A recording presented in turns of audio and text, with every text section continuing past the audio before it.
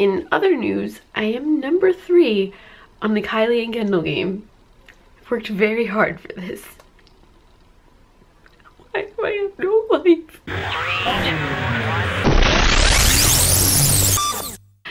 I don't want to brag, but I've been really proud of my Instagram theme recently. I actually just tweeted yesterday that everything in my life has a theme. My YouTube thumbnails have a theme, my background is a theme, my room has a theme, Instagram, I try and, you know, but everything has a theme. Even sometimes my Snapchats have a theme, and my only thing that I don't have a theme is my personal Tumblr, which if you don't follow me, I've literally had it for like 10 years, if not more, and it's just like memes. Before we start, take a look at this eyes, take a look at my face. This is inspired by Lottie Tomlinson, and I've done a whole video on how to do this on the collab channel, which I post every Thursday, so you should go check it out. Link will be here and down below as well. In case you couldn't tell by the title of this video, I'm doing an updated how I edit my Instagram. I've showed you all the apps that I use, I've showed you what's on my phone when it comes to editing, and now I'm gonna actually show you how I edit a picture. We're gonna just actually hold this up and hope you can see. So, once again, here are all my apps. We're gonna open up to my photo app. I first start with Visco, and that's pretty much the only thing I use to keep my theme so consistent. I have all these pictures like queued up and ones that I think, oh, would they look good? So we're gonna go with, I don't know. I have so many pictures of myself, don't judge. I take so many selfies when I look good. It's embarrassing. Okay, so I'm gonna select this picture, which I used and took when I was doing the Kylie Lit Kit review in 22. So you take your picture, the basic picture, you go to this little thing and click that. Now, usually they suggest you like hit exposure and on brightness and all that stuff before, but if you know your set filter, which you want, just go right to it. I know the exact like code for my pictures now. So I go to C4, and that brings it to the more bluish pink, in case you can't tell. So you can, if you click on it one more time, you can adjust how much you want of the bluish and pinkish. I just leave it pretty much always on the highest I can. And that is chromatic C4 that I use. And then you press this little cute thing, and then you open it again and you hit, that was a screwdriver. Now we're going to the wrench.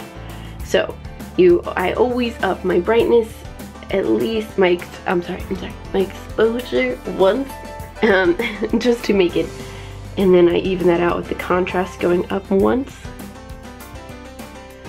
Sometimes I sharpen, which is this little triangle. It's just a triangle, and I sharpen sometimes because, especially with my photos of buildings that I like, I really like photos of buildings, clouds, and myself. Like, those are probably the 3 main things I Instagram.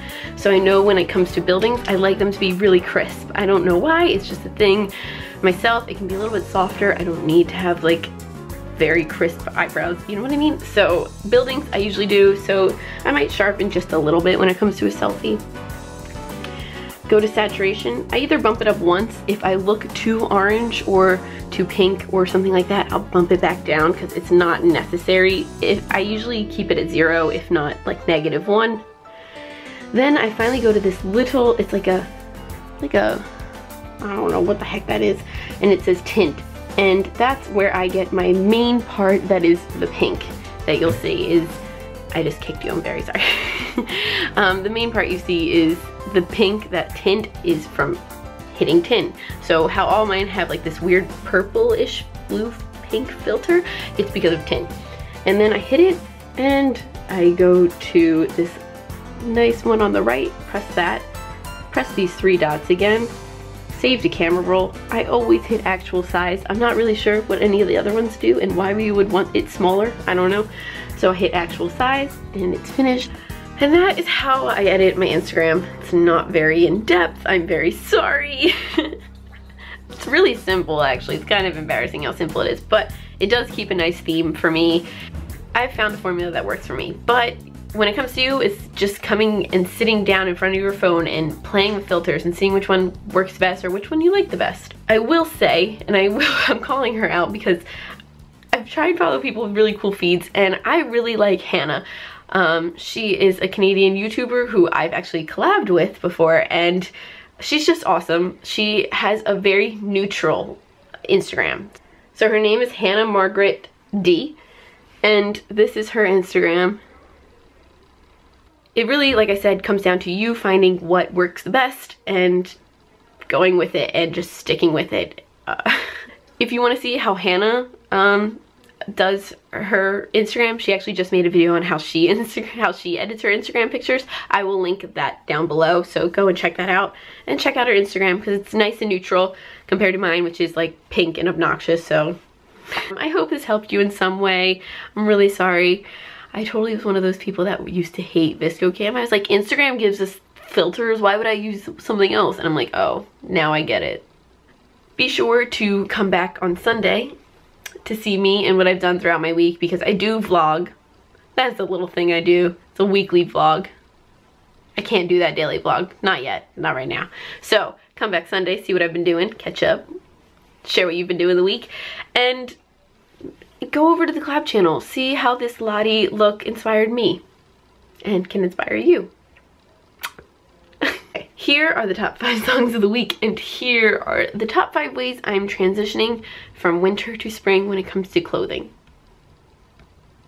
Let me know down below if there's any new songs I need to hear, because currently I've just been listening to a lot of podcasts and I feel like I'm a really old person, so I need new music in my life.